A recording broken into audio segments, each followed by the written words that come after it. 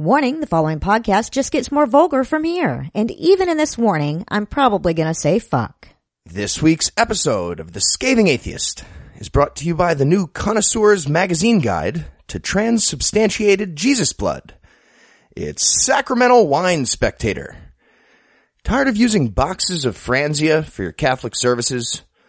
Looking for the perfect pairing to go with magical Triscuits?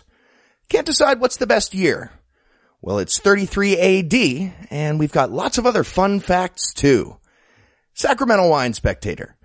The best way to impress a 14-year-old girl with your wine knowledge on a Sunday morning. And now, The Scathing Atheist. Greetings and salutations from Canada. I am Kevin, the host of the Left of the Valley radio podcast. Now I know you Yanks think that Canadians are igloo-dwelling maple syrupy ice holes, spawned from the unholy alliance of polar bears and beavers. But in fact, we too evolve from filthy monkey men.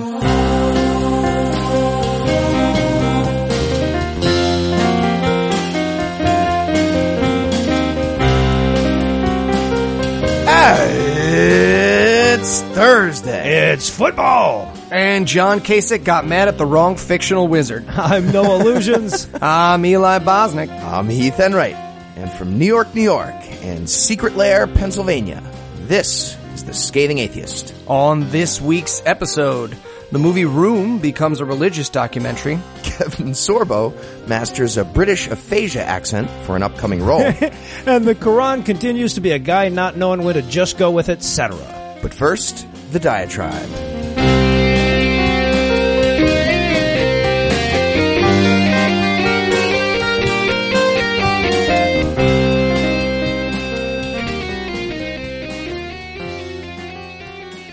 You know, Christianity could make my job a lot harder if they would just stop venerating horrible shit.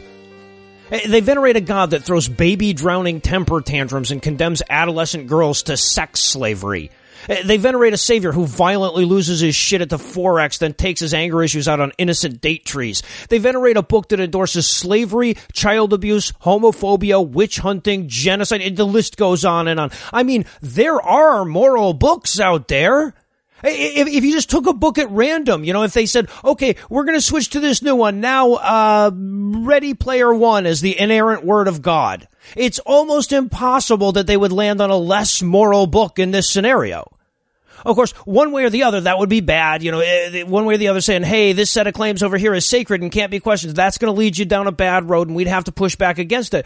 But they could at least try to make it hard on us by starting with better shit. Like, how about any of the books that doesn't endorse murdering gay people? Any of them. And almost all of them don't when you come right down to it. And, you know, whenever I air this complaint, some people accuse me of, you know, trying to fight last millennia's battles.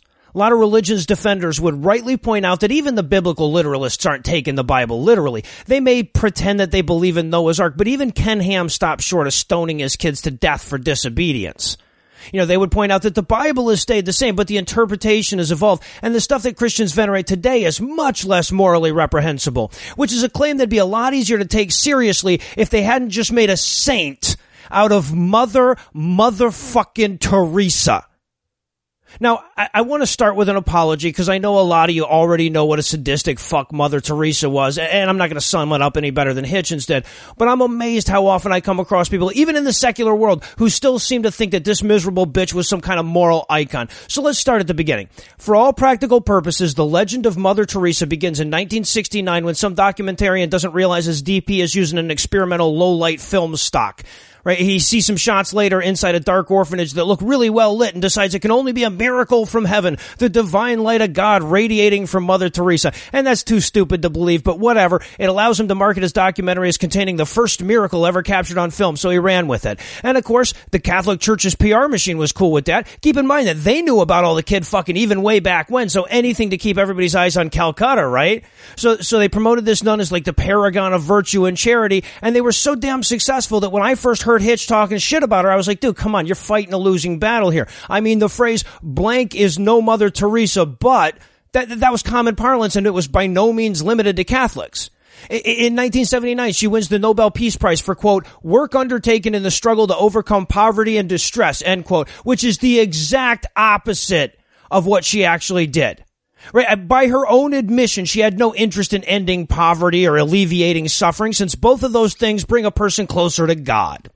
Her legacy isn't one of engaging in charity, it's one of perverting charity and subverting charity. She drew in volunteers and donations under the guise of altruism, sure, but her goal wasn't to help people, it was to make Christians, specifically to make poor and suffering Christians.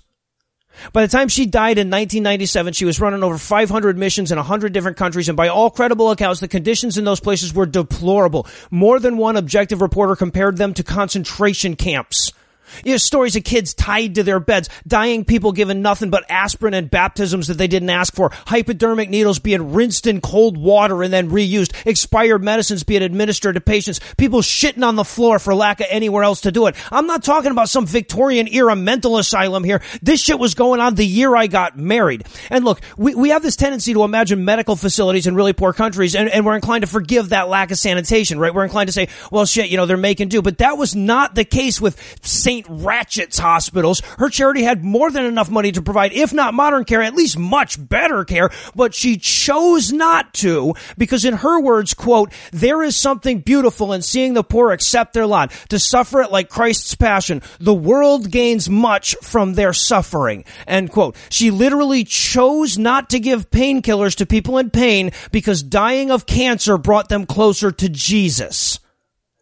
Now, of course, by all accounts, she wasn't quite as committed to this suffering shit when it was her turn to die. Apparently, she was plenty close enough to Jesus already. So when her ticker started to go, she treated herself to top-flight medical treatment in the good old US of A. So implied in the whole how awesome or miserable poor people thing is an unspoken addendum about it being way more awesome if you don't have to be one of them. This fucking cunt took money from fascist dictators. She took money from notorious frauds. She diverted hundreds of millions of dollars of charitable donations for some global Tuskegee experiment with only the control group. She was basically a demon overlord shy of being a Lovecraft villain, and this person they call a saint. Now, you know what? Let's set aside the absurdity of the whole process of canonization for the time being, because I'll run out of breath eventually. But suffice to say, in order to take it seriously, you have to believe that a picture of Mother Teresa shot a magical laser into a lady and excised a tumor that her doctor said she never had. So even if they do manage to find a Catholic worth praising, they have to taint their legacy with some credulous investigation of a crazy person's miracle claim. The end result is mainstream news outlets pretended to take claims of posthumous wizardry seriously for the purposes of a fluff piece about a fanatical sadist. I mean, this can't possibly be the best they have, can it? I'm sure the average Catholic has fewer skeletons in their closet than this morally perverse zealot. But I guess for the people making decisions at the Vatican didn't rape any kids that we know of seems like a pretty high bar to clear. So they'll call her a saint, despite the fact that she is to humanitarians what the Bible is to codes of ethics. They're talking about your Jesus. We interrupt this broadcast to bring you a special news bulletin. Joining me for headlines tonight are the spick and span of secularism, Heath Enright and Eli Bosnick. Fellas, who wants to be the duration and who wants to be the racial epithet? Eli, you said your laptop was off. How would he know that? It was. That's the screensaver. I'm In our lead skeptical. story tonight, apparently I didn't get myself worked up into a sufficient rage talking about that leathery sadist in the diatribe because I'm going to start the headlines off with an evil bitch that beat her kid with a coat hanger for Jesus. All right, so this story started back in February when Indiana resident Kin Pat Diang was arrested for felony abuse and neglect of her 7-year-old son. Her defense at the time was the opposite of "the devil made me do it," citing Proverbs 23:13 and 14 and Samuel Butler, but she meant Proverbs 13:24. Well, as it turns out, her lawyer has elected to run with her "the voices in my head have no reason to lie" argument, citing Indiana's notorious RFRA bill in her defense in documents filed last week. Yeah, there is no Satan made me do it, but there is a God made me do it law, so let's use that one. I feel like this lawyer probably should have spent time not thinking of extra creative defenses of this woman. You know, maybe get a hobby, ping pong. I hear that's fun. Ping pong's fun. Also, if you are going to get creative like that, at least have better timing. I mean, Adrian Peterson turned out to be a huge bust for me in the 2014 draft. This really doesn't help anyone at this point. In a serious way. I'm serious about this. All felony fantasy league. Yeah, points for unpunished felonies, wave of the future. Anyway. Kind of like fantasy league. Ooh, I call swimmers. first overall. Now, I want to preempt the defense because I know I'm going to get an email or two bitching at me for using such an extreme example because, yes, this woman's probably mentally ill or whatever, and yes, she's probably going to be punished for this regardless of her invocation of Rifra. And some people will say, hey, you know what? There's enough bad shit about religion that you don't have to go reporting on every extreme example of a crazy person that does a crazy thing and then says God afterwards. But among the bad things about religion is the part where they hand a book to crazy people that says beat your kids real good and then tell them that demons will eat their flesh for eternity if they don't obey it.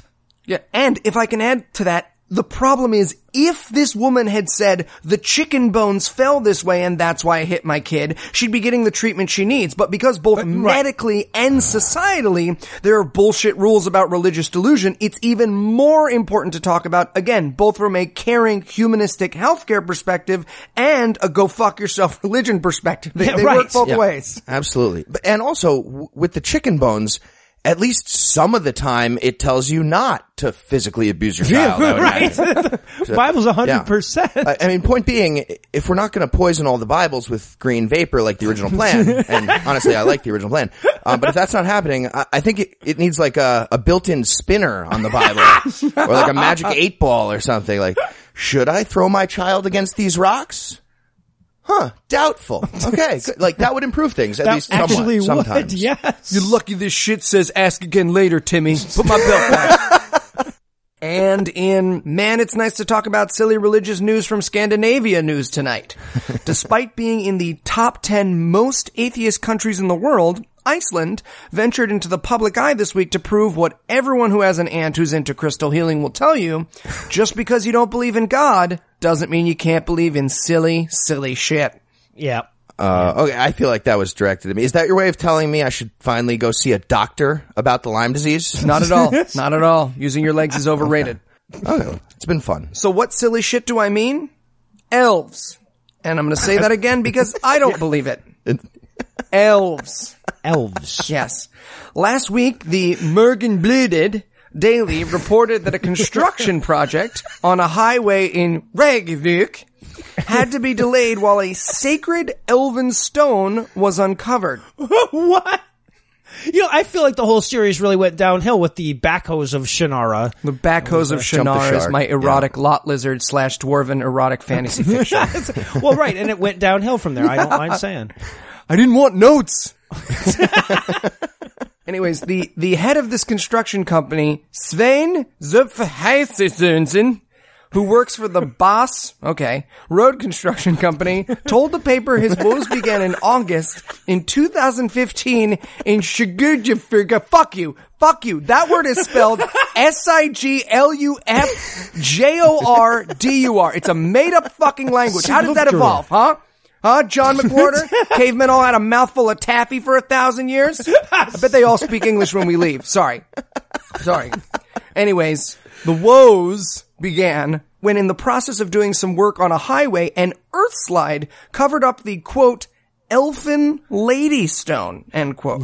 What? Oh, okay, but don't they have statues of Bjork, like, all over the place? How important could this one really? Well, and also I don't want this to slip by here. Important detail. If a dude ever elects to attribute a gender to a rock, it's 'cause he fucked it.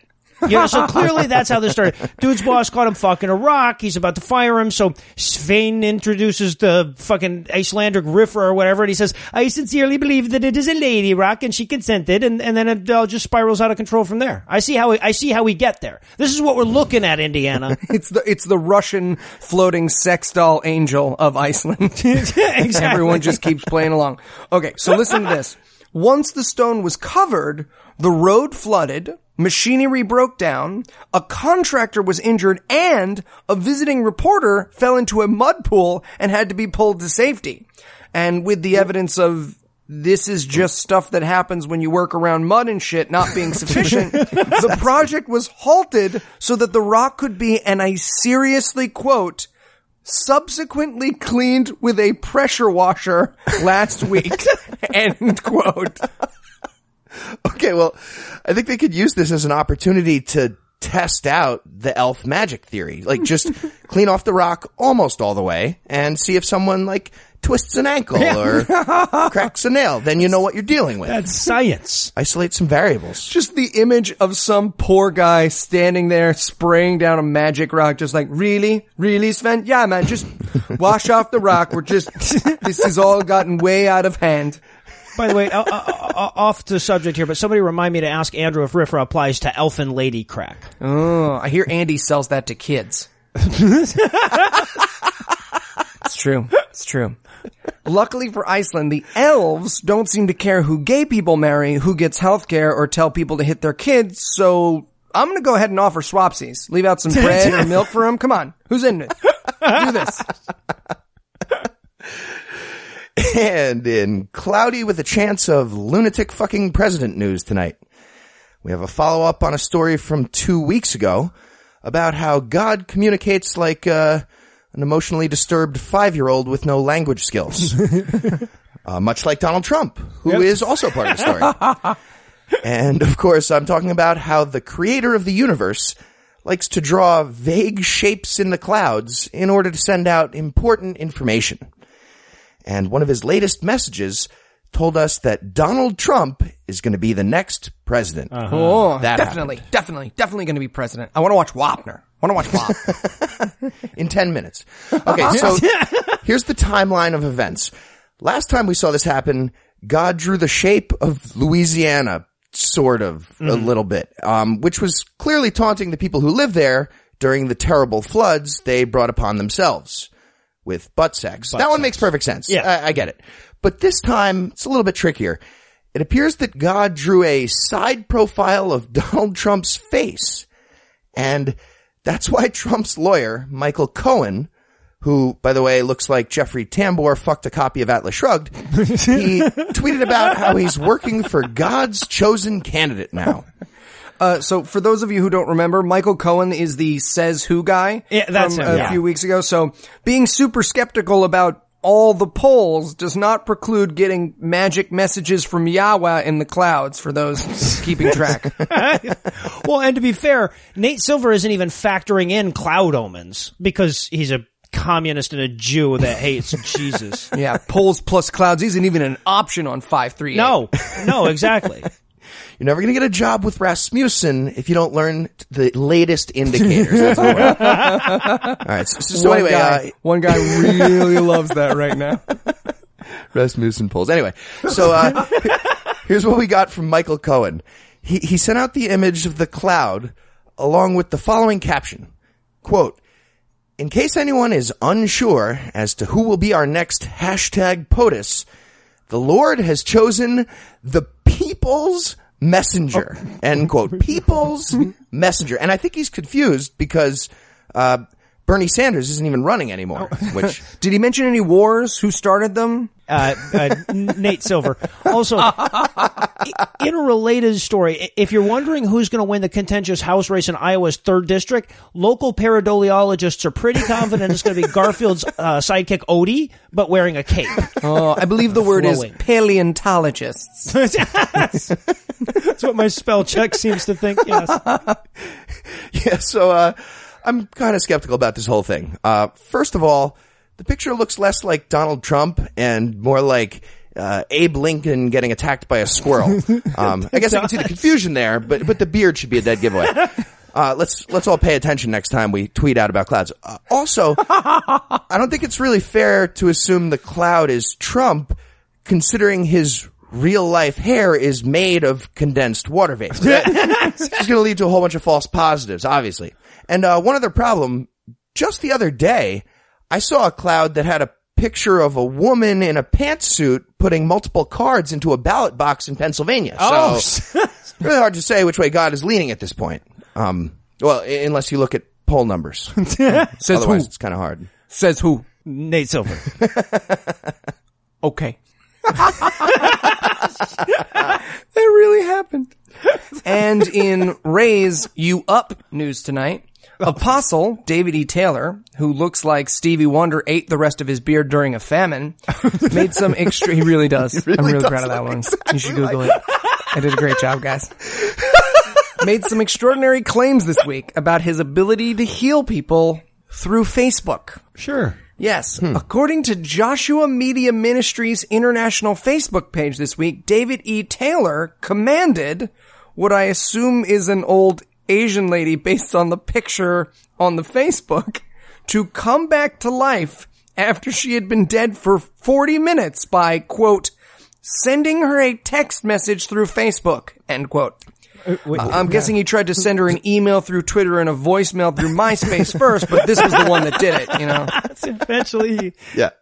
Probably took a few tries. He's got a magical batting average that is not great. No. For example, in 2014, this guy, David E. Taylor, claimed to have a divine prophecy that the Broncos would win the Super Bowl later that winter. Look, I mean, granted, he almost came within 5 touchdowns of being correct in predicting the overwhelming favorite incorrectly, but it didn't work out. I guess he's been practicing up now if he can resurrect people, so that's good. But also, just for the record, even if Zuckerberg added a resurrect the dead feature here, it would not be worth it for all the goddamn group messages people put you. If only 2 of you are talking, why are the other 11 of us tagged in on this shit? I'm getting these alerts. I'm trying to fucking drive. Cut it the fuck out. Stop writing on Heath's wall. It confuses and frightens him. Nobody wrote on my wall. I do have a Ratatouille poster, though. I have more questions, not less. I like Patton. According to the Facebook page, the unnamed woman who the ministry refused to allow the Christian Post to interview was dead for 40 minutes before I assume Taylor texted her, hey, cut it out, and she came back to life. Additionally, according to the Facebook page, her diabetes is now cured. Okay, well, that's what I interpret by putting it through Google Translate. What the page says is, quote, after clinical studies / they tried not to give her diabetic pill, and guess what? She got healed from her diabetes as well. Ellipses, she doesn't need to take her medication no more. End quote. Her diabetes pill. Yes. We were also able to take the cast off her irritable bowel syndrome, and she doesn't need an inhaler for her erectile dysfunction anymore, so. I could use one. Depends on who's blowing into it. Yes. I'm not sure if they have that all correct. It sounds like she has the same doctor as Donald Trump, though. It does. And I guess her diabetes test results were all positive. Yeah, might want to clarify. Might want to check what that actually means. I'm convinced she's the most physically fit old lady to ever leave this hospital. And look, before our listeners rush out to call the Ministry for Miracle Healing, which happens to have a phone number on their Facebook page, just saying, a quick reminder, David E. Taylor, aside from looking like the only black guy in Sgt. Pepper's Lonely Hearts Club Band, was he really does. He really does, guys. Was the subject of a financial corruption case last year, which our listeners might remember from his fantastic deposition video in which he defended his elaborate spending at high-end clothing stores because, quote, Macy's don't have the kind of suits I wear. End quote. Yep. And to be fair, that's true. I've been to Macy's and they don't sell band leader uniforms or kindergarten parachutes. It's true. Yeah, and quick, before you put together why Eli was shopping for band leader uniforms and kindergarten parachutes at the same time, we'll take a quick break and hand things over to my lovely wife, Lucinda. Well, if the kids would start trusting ice cream men again, I wouldn't need to. Unmarked ice cream. A man wrote the Bible. A whore is what she was. If it's a legitimate rape, it makes you a slut, right? Cooking can be fun. Hey, I'm proud of a man. This week in misogyny. You ever notice how much harder I go on women in this segment? Well, if you're Phyllis Schlafly's family, you're gonna want to fast forward. Because in the words of Aeschylus, there is no disease that I spit on more than treachery.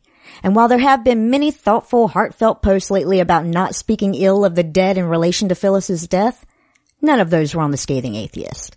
So strap in and strap down because this bitch was my Scalia. And if you don't know who she is, good. Don't find out. Just go ahead and forget her. Please, I'm asking you, speed up the process of this horrible woman's legacy of misogyny and bullshit being forgotten forever so that she can be really and truly dead.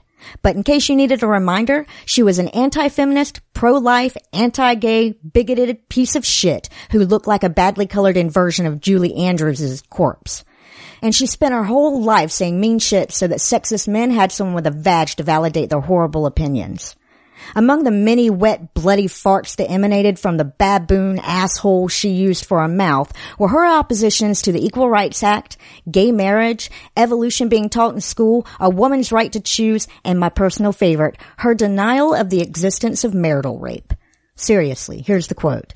By getting married, the woman has consented to sex, and I don't think you can call it rape. End quote. She was a miserable, inarticulate, insincere, cowardly horror of a woman who was just too stupid to know or too evil to care what kind of harm she did to women with her backwards-ass opinions. She helped create a legacy of craven anti-feminist, pseudo-intellectual bullshit that lives on in the YouTube comments of the video version of this segment, I'm sure. Fuck you, Phyllis. Fuck your whole fucking life. Fuck you. Fuck every asshole who will repeat your talking points in the name of misunderstood egalitarianism amidst a smelly basement, neck-beardy debate on women's rights. But most of all, fuck every woman you inspire to make the world a worse place for women, just so that they can scrape together a modicum of attention under the misappropriated guise of being contrarian or skeptical. You don't deserve the spit that should line your grave. Now, while everyone goes, whoa, Lucinda, and I sing Ding Dong the Witch is Dead, I'll go ahead and turn you back over to Noah, Heath, and Eli. Thank you, Lucinda. Don't piss off Lucinda. Good. Write that down. That's why I just get the purple stuff. She means grape when she says purple stuff. She could hear you. She could hear you. It's all about the Sunny D, man. Is that what we're talking about? Phyllis Schlafly pickup lines? It's all about the Sunny D. There's no line. You just wait till it gets dark, get a shovel. Oh, God. And in I Sent You the Boat and the Helicopter news tonight, the Murrow Indian Children's Home, who turned down $28,280 from atheist donors last week, had one of their staffers reach out on Facebook this week to tell her friends that they could really use some money for the children. Yeah. Wow. Yeah. Dear Facebook friends, if all these kids starve, there won't even be any atheist donations to discriminate against. Our very bigotry is at stake here. Yeah. It's like panhandling for change while, like, Ed McMahon is standing right next to you with a 6-foot-long check. Right. Yeah, but he's an Irish. He's an Irish. Well, he is. So, without any irony at all, this staff member took to Facebook to ask friends, family, and anyone who I assume believes in the correct number of gods to look into their hearts for the children. Some restrictions may apply. Yeah, you gotta read the small print. And in their Taking Our Hijabs news tonight, an Oklahoma man is outraged this week because he doesn't understand how equal signs work.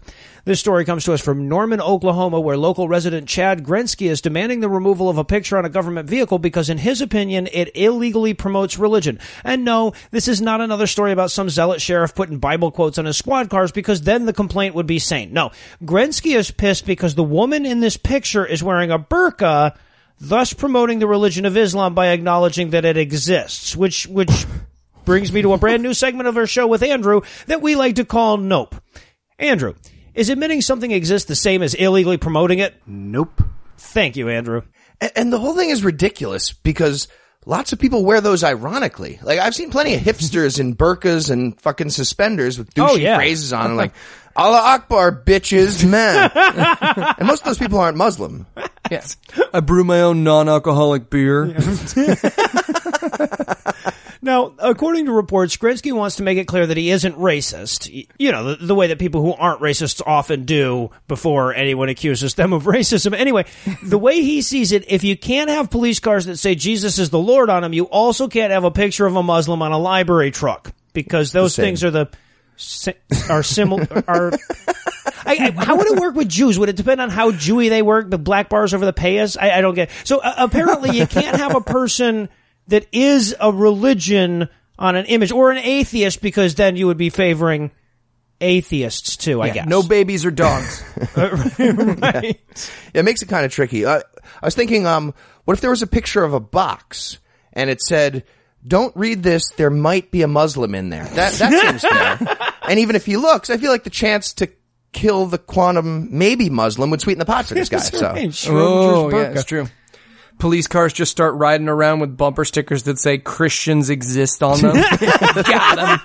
Got him. Don't give him any ideas. Of course, now, the Norman Library is looking for the most diplomatic solution here, and we like to help where we can. So I do have a suggestion. Instead of finding a whole new model for a whole new ad, we could just find something that could cover up all the parts that Chad Grensky finds offensive, like a burqa. Of course, now that I think about that, some feminists are going to get pissed about all of that, so we'll have to cover that burqa up with something, and thereby create a whole new industry of forced modesty Russian nesting garments. Boom, save the economy. You're welcome, America. Right. Maybe the next bus could just be her being forced by armed police officers to show everyone her tits. I'm just spitballing here. I'm trying to think of... Such a francophile. Yeah, exactly. That gray matter. And finally tonight, in God's Not Awful Movies news. That should be the name of Kevin Sorbo's production company. It should. Or maybe like, he's surely at least meh films or something. Anyway, it appears that Sorbo isn't making enough money as a model for enormous tweed jackets, so his torso is going to be starring in another god-awful movie next year called Let There Be Light. Hooray. I'm so happy! And apparently it's the story of a famous atheist author having a near-death experience and, of course, becoming a Christian. Oh, shit. Angry atheist professor that sees the light and turns to Jesus. Angry atheist author that sees the light and turns to Jesus. Is there any role this guy can't play? A lot of range. You know, it's no accident that he was nominated for one consecutive Online Film and Television Association Award 20 years ago. That didn't just happen. Yeah. An actor prepares to pretend to be smarter than he is. Poorly. Yeah, so according to Kevin's wife, Sam Sorbo, who also stars in this movie That's a good and sign. co-wrote the script. Oh, even better. Here's how it all started in her head. She asked herself, quote, I wonder what would happen if the world's greatest atheist had a come to Jesus moment, end quote. Not sure how she decided on those atheist rankings, but that's the plot. And as we all know, when you have a terrible traumatic experience, it creates a whole bunch of extra evidence to believe that an all-powerful, all-loving God is real. Oh, yes, of course. Especially if you're a world-ranked atheist, right near the top. Speaking of which, have you guys heard how many gods Matt Dillahunty doesn't believe in?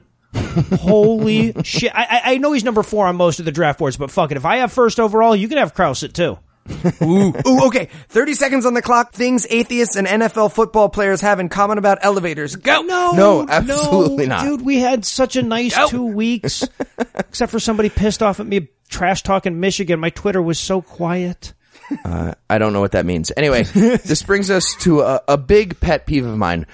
We're talking about a perfect example of how this entire genre of movies is wildly offensive, but it almost never gets mentioned. Right. I mean, imagine if this was about a famous Jewish author instead of an atheist. Like imagine if this was a story about Anne Frank and how she realized one day that Judaism was causing all her problems. So she converts to Christianity and survives the Holocaust. That movie would be a medium-level hate crime. That joke is a medium-level hate crime. Pretty close. But if the character is an atheist, somehow it's pretty much fine. And it's such a ridiculous double standard in society that plenty of atheists don't even notice how terrible this message is. Right. So, just in case anyone couldn't find a good reason to avoid Kevin Sorbo movies, I think I found one for you. Well That's done. good. But regardless, this guy's horrible acting is a big part of our business model, and that's why we're going to go ahead and put 30 seconds on the clock. Ideas for the next Kevin Sorbo movie. Go. All right, grab a pen, Sam. Despite a lifetime of devotion to Tibetan Buddhism, the 14th Dalai Lama always felt blue during the holidays, until one day when he realized that his was an evil pagan faith. Coming December of 2016. Have a jolly dolly Christmas. Ooh, I like it. Oh, how about this? Francis Collins was a man without hope in a world without God, but one waterfall changed it all in A Not So Beautiful Mind. How about, it's 2016 and atheists still don't realize that semen is a person. One brave man must fight back against the system. Coming soon. Unplanned Parenthood. A simple plan B. Based on a terrifying story. When Richard Dawkins met his end, his brain was too far gone to say no to the Christian asshole pestering him to turn his life over to Jesus at the last second, so they spin it as a deathbed conversion in A Stroke of Luck. Oof. It's really really mean. Pretty bad, yeah. How about this? After years of criticizing Christian cinema, he finally found the film and the performance that changed his mind forever. This summer, the Eli Bosnick story. Hey, come on. The money's right. I'll say I went to Harvard to bother people, too. So fuck you, Kelly Kullberg. Fuck you. I'm coming for you, Kelly Kullberg. And I guess now that we've carved out a little more job security for Gam, I think our work here is done. Heath, Eli, thanks as always. Fantasy Felony. And when we come back, Lucinda will join us to wish that we'd gone with the Book of Mormon this year again.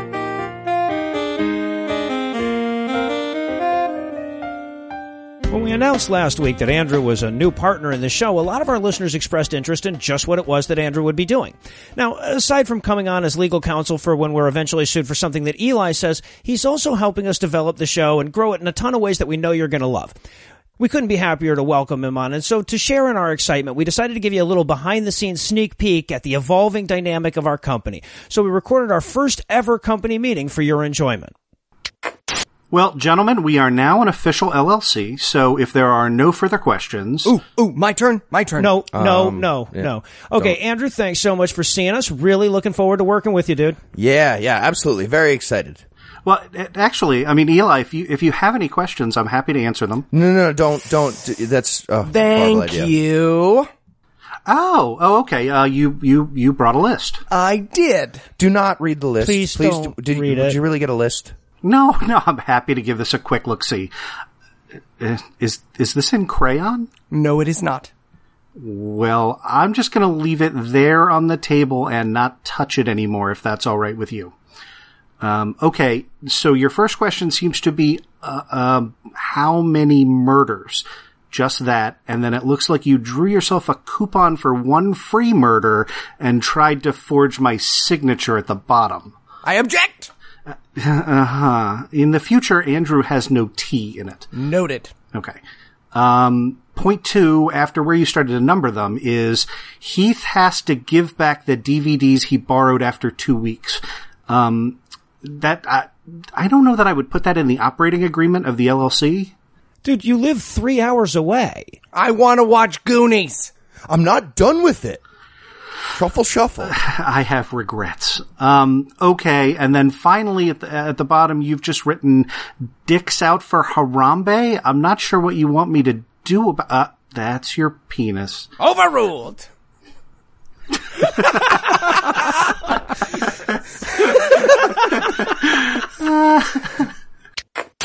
Hey guys. Oh, fuck, what is that thing? Dude, not in the studio. It was such a nice 2 weeks. Are we already gonna... Fuck? God damn it. This is Phyllis Schlafly. I can see that. It's everywhere. Yep. I know most people think she's dead, but I sincerely don't. So here we are. Hi, Noah. I'm Phyllis. Nice to meet you. That's Dude, terrifying. there's gotta be a better way to make this point. Yeah, all the ways. Any way possible. All the random ways. What point? Just living my life the way Phyllis wants me to live. That it's not about what society thinks, it's about what God thinks. And that comes to life, medicine, or, consent. You didn't. Man of my word. I'm calling Andrew. Ooh, FaceTime him. Hi, Andrew, it's me, Phyllis. Oh, God. For a second I thought after I read that the first time, I thought, is Eli fucking her corpse on our show a little too much? And then I thought, nah. No, just the right amount, actually. Just exactly. Exactly. Goldilocks it. Found the zone, buddy. Good job.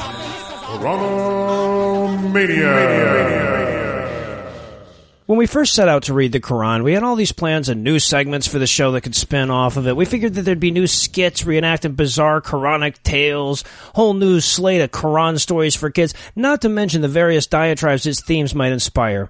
But as we've been learning all year, there are no tales, there are no stories, and the only themes are I can write good, do you guys remember the Bible, and fuck the Jews. And while that's plenty enough to carry a Mel Gibson movie, I don't mind admitting it's getting harder and harder to carry a tri-weekly segment with it. Yeah, it started off like a drunk guy telling everyone at the bar about the glory days of killing Jewish people and raping 9-year-olds. Yep. But it managed to go downhill from there, which is impressive. Now it's the same guy repeating the same stories, but he didn't notice when everyone walked away, and he just kept on going. Yeah, right. And now the bar's closed, and he's talking to the dumpster out back, like poking it. Listen to me. If you didn't like my bachelor party, you could have left at any time, Heath, okay? But guys, think of all the time we'll get to explain that we've read each chapter of the Quran with commentary and extensive thought, only for it totally not to matter because we didn't read it in Arabic. Come on, that'll be fun, right? Great. It's so clear. Twitter fights. And of course, this counts as sickness and or health, so I've got Lucinda on a technicality here. Welcome back. See, Anna, it all starts off fancy dresses in Ireland, and a couple decades later, you're reading a deadly literate guy rant about Moses. Have fun Dresses are Such mean. a cliche. So, why don't you start us off with Surah 35, The Creator. All right, so we start this one off with a bizarre visual. According to verse 1, angels have 2, 3, or 4 pairs of wings. Yeah. Mm-hmm. So just start off picturing an 8-winged angel, and nothing else in this surah will seem strange in comparison, I guess. Where do the other ones even go? Right. Well, what's weird about this is, in my version at least, they don't tell us, like, why. It's not like, oh, warrior angels get this many wings, and helper angels get this many wings. It's just like, look, the angels, they come in 3 varieties. We got tall, we got grande, we got vente. This one's just covered in wings. It's just a big pile of wings. We also get the dust and semen mixed thoroughly recipe for making humans again. And I just want to point it out to underscore how disingenuous the Muslims are who claim this thing has science in it, right? 90% of the time, when this book brings up how humans came into being, it starts with dust, and then they quote the one mention that kind of gets it rightish. Yeah. Yeah, I think I'm starting to see the pattern. Okay, so hear me out here. Jewish apologetics don't even bother lying. Like, book says that, but it's he was saying it to Larry, and it's in my perfect book of morality. Christians, Right. They lie, right? But in the way you can't prove. Like, oh, look at these people who believe Jesus was crucified and rose from the dead. Are they lying? But Islam is just like, yup, this book has all the parables in it, and babies are made out of fun dip. You can see the progression going. Actually, recently I've been picturing more like a white Russian with non-dairy creamer. Okay. Like with a fetus inside. But one other thing on this verse, it says that nobody lives shorter or longer than Allah intended, except the people that do. Right. But he writes their names in a book, which is super easy for him because he's omnipotent. Except for when he's wrong and has to write. Why mention that? Like, in case of an audit? What do you have that book for? One You guy don't have to hedge Shalif in your the bets. corner. But remember me? I wrote it in the book.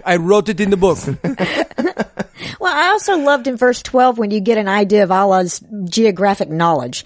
He's doing an analogy between saltwater and freshwater, but he seems to think that there are only 2 seas in the world. Yeah, right. Almost like a 10-year-old could prove this book wasn't divinely inspired or something. It's weird. Well, I know of at least one 9-year-old. That's true, yeah. She'd argue.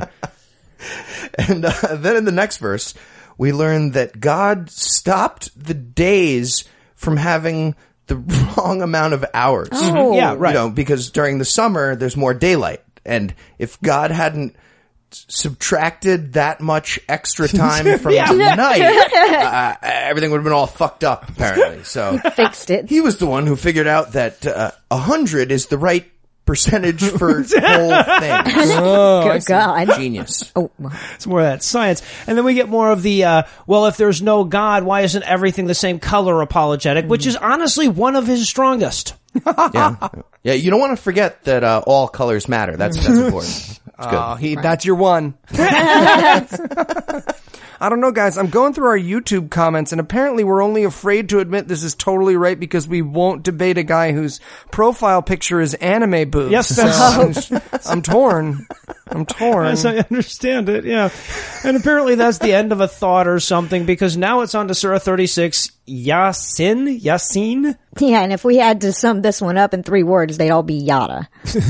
Right. Ridiculous. Well, we did get some good news in verse 12, though, kind of in a roundabout way. So it's telling us the same old shit about how we're all going to burn in hell if we don't start Musliming. But to bolster its warning, it says that all your deeds are recorded in, quote, a clear book. Now, that sounds bad until you consider that Allah considers the fucking Quran a clear book. Just imagine me at the gates of Muslim heaven, Muslim St. Peter's, perusing a book that looks like Eli realize GAM notes, trying to figure out what it says on the Scathing Athlete. Says here you mesostrated on a chirk. I'm at a loss, honestly. Was someone eating wings while they wrote this? Sorry. It was Monday night. That's What? What? No, don't run a spell check. That'll make it worse.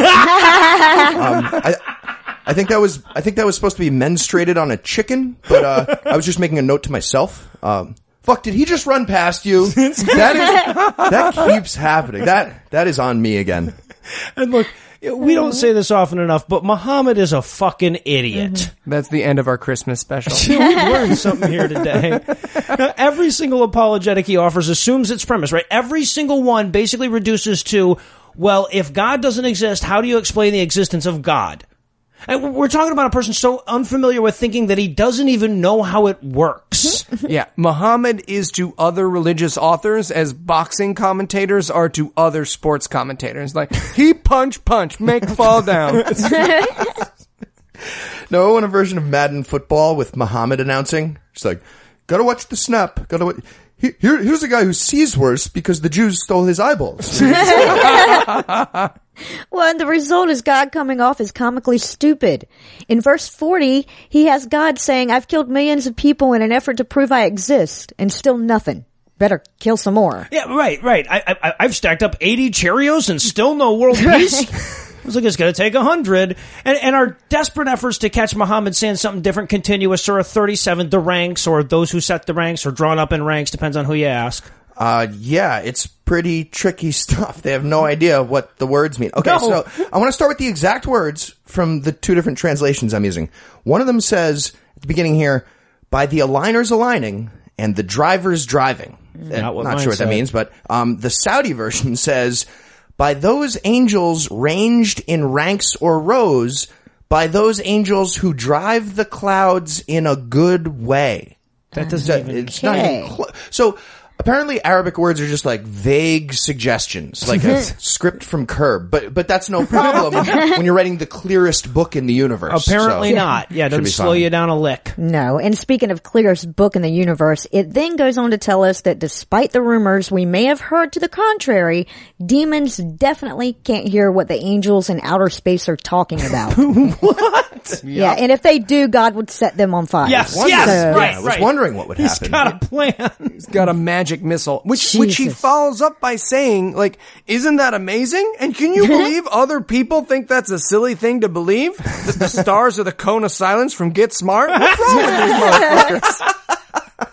And if you're thinking to yourself, flaming space demons, this chapter sounds promising, then you've learned nothing from this segment, because that's all we're going to hear about the flaming space demons, and now it's back to, well, who the fuck do they think created the mountains and stopped the earthquakes then? He also introduces a new euphemism for dust, a la jacked off on in verse 12, when he says humans were made from sticky clay. Oh, sticky. Yeah. Apparently the creation of human beings was like Swayze and Demi Moore and Ghost. Except it was just Allah by himself, like just jerking it onto a potter's wheel. Yes! Nut for sauce flying everywhere. Spin art. Song is still the same, though.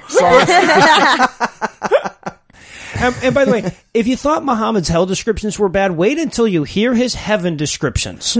He basically describes it as a dinner party with non-alcoholic beer where everybody laughs about the people who used to doubt their religion. I would take the overcooked soup of damnation, thank you very much. Yeah, but hey, this is where we learned that, quote, and this is my version, and with them are the large-eyed ones with modest, refraining glances, fair like a sheltered egg, end quote. That's the actual quote in my Quran. That Fair sounds like sexy. a sheltered egg. Is that like an egg that doesn't see the wire until it's in college? Like, I don't know what that... Sounds like a poem I wrote for Madge. Anyway, my copy makes it sound like heaven is a circle of people sitting under a bridge, passing around a bottle of like white Zinfandel from a gas station. I mean, add 72 virgins and that's a middle school party. We also meet the Zakum tree in this chapter. I guess. Apparently it's a tree that grows in hell with a bunch of devil head fruits. Seems like something we could have spent a little more time on earlier. Or later. Maybe, or later. Just don't, just if you're going to have the Zachem tree, let's linger there. Right. Let's talk about it. And can we talk about how thoroughly he fucks up the Jonah story right after this, by the way? He has Jonah as this, like, righteous dude who was following God's orders and was saved by, like, read the fucking story, bro. It's 686 words long. Have somebody read it to you. This is Muhammad's version of, like, I looked at the front cover and read the back cover of Where the Red Fern Grows for my book report. Right. Might as well be a shoebox diorama with just like a fern spray painted red, and like a G.I. Joe with Jonah written on it, and a goldfish snack. Again, I'm in.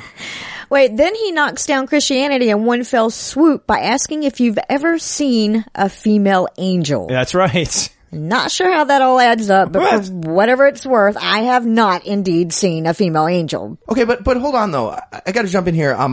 I remember a time when I was looking through a girly magazine, and there's my homeroom angel on the pages in between. My blood ran cold. My memory had just been sold. My angel was the centerfold. My angel was the centerfold. So, just in the last two segments, the Quran got debunked by, let's think about it, 3 little pigs, a 9-year-old rape victim, and now Jay Giles Band. So, again, not a great sign. Thing you'd find in Andy Wilson's bedroom.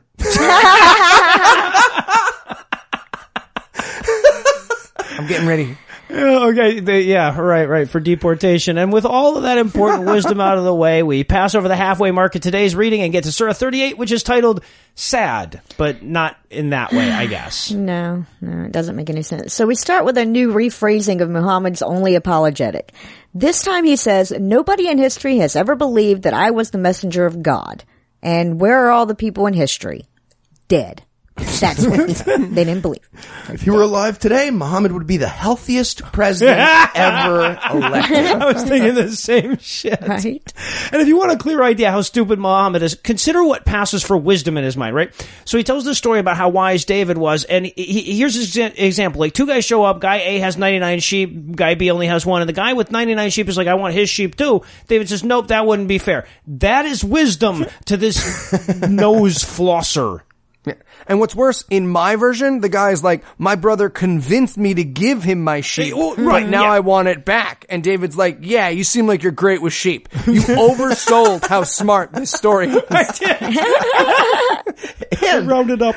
And the Saudi version specifically mentions that David doesn't even listen to the guy with all the sheep after the first right. who, first of all, sounds like a job creator, honestly. But more importantly, he was probably about to give a really good explanation, if I had to get, like, listen, this guy was literally fucking the sheep. Not gonna get into the details, give it back. But he's gonna rape the sheep again. La, la, la, give it back. Hear no evil, see no evil. I'm David. He also rewrites the Job story so that Satan takes all the blame for evil shit that God does. Mm-hmm. Yeah, and they added a domestic abuse theme that I did not remember. Apparently, Job asked God for help because Satan was torturing him, right? So God said, like, fine, here's a bundle of sticks, just beat up your wife and stop complaining. That's in this book. They added that. Yeah. They did. And if you were just thinking to yourself, man, sure has been a while since we heard the story of Satan refusing to bow to Adam, fear not, as clearly Muhammad was thinking the same thing. And I'd love to add some commentary on Surah 39 as well, but absolutely nothing is said in it. This is the toughest reading we've ever fucking done yet. Just 7 pages of bad people go to hell, good people go to heaven, and I'm good people. Not even a Moses flashback. It's bullshit. No, in this one. Yeah. But hey, we learned that every kind of parable is in this book again, and that this is an Arabic book, quote, free from torturous wording, end quote. Not really sure. Maybe going with the Ted Cruz definition. Like I said, if we want to replace this segment with drowning me for 20 minutes every 3 weeks, I know that I and several people on Twitter will be up for it. What? Is Milo back on Twitter? Huh. All right, well, I guess we could basically skip over 39 and get on to our final chapter of the night, Surah 40, The Forgiver. And you're not going to get much more out of this story either. No, and just to give you an example of how little is being said here, verse 4 opens up by saying, quote, only those who deny the truth dispute God's signs, end quote. So basically, only the people that disagree with us argue about this shit. You think? But this particular surah has an unusually high amount of, like, don't be tricked into feeling sorry for non-Muslims, so that's what makes it unique, I guess. Oh, okay. Right. But what makes it unique is, like, the way they prop it up is always like, God wouldn't damn them if he didn't know that they weren't going to believe in them, yeah. It's like the 2-year-old solving the trolley problem. He just Yeah, so basically, Allah's like a confused parent who doesn't understand how punishing works. He catches all the atheists smoking, and he's like, okay, now you have to smoke this whole pack. And we're like, oh, fuck, wow, that was awful. We're totally going to stop smoking and be Muslim, Ron. And he says, no, you just live in a European airport lounge from now on. There's no useful purpose to my actions. You just all smoke now. I have no follow-up. Where was that parable, guys? He also keeps specifically condemning people who dispute God's message with no authority. And I'm dying to know what the fuck that means. Yeah, right? Who does have that authority? Can you apply for a card or something? Do I need a license? Like a 00 kind of thing, maybe? I don't know. Right. I'll look into it. Well, yeah, and if you want to speed up the process, I think there might be a gun show loophole. Maybe. I think we need to ask the world's top atheist. Pam Geller? Is that her name? No, she died. We also get the 50th contradictory explanation of how babies are made here, and I only bring it up because after the Stone Age embryology, it says, and God made you an infant, and then he made you an old person, except when he killed you young. There's that, of course. This could not more clearly be thinking out loud. Well, to the extent that there was thinking involved. Sure. Right, sure. Yeah. The Quran, we'll fix it in post. And hey, they have. Yeah, they have. YouTube comments. Nobody points out the loopholes, yeah. Yeah, so, you know that guy everyone knows who, like, he doesn't know how to play whatever game, he always tries to jump in on jokes, and it's just like, Hitler, rape, abortion. No. This entire book reads like a Muslim version of that guy trying to make up his own, like, Chuck Norris memes about Allah. Dicks up for Aisha, am I right? Also, we get a little more detail on our hell attire, which is good. I've been wondering what I should wear. So apparently we're all going to have iron collars. So, dress accordingly, I guess. Right. Yeah, gonna be super Tank awkward when I tops and show shit. up with my own collar and I'm just like, ooh, is that one sub shop? And the guy's like, I don't know. This one's creeping me out. Cut it out. Get the ball out of your mouth. It's just collars. Collars. So yeah, I don't mind admitting it's getting harder and harder to excise dick jokes from this asinine Jabberwocky, but damn it, audience, you are worth it. And if you guys need some good news, we're more than 2/3 of the way through these segments and more than 3/4 of the way through this book.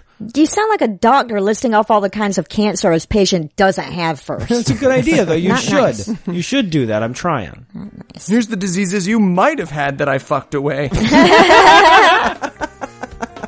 Hey, you know what? That's enough to get you canonized by the Catholics. Apparently. Also, you're pregnant.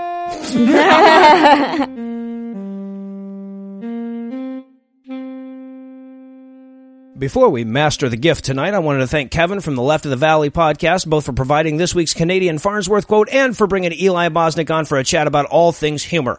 Of course, if you'd like to hear that conversation, you'll find a link on the show notes for this episode. Also want to remind you that your time is running out to get your tickets to see us live in Manchester, England, QED, October 14th to the 16th, live recording a GAM, plus a speaker list that you probably would have wanted to pay to see anyway.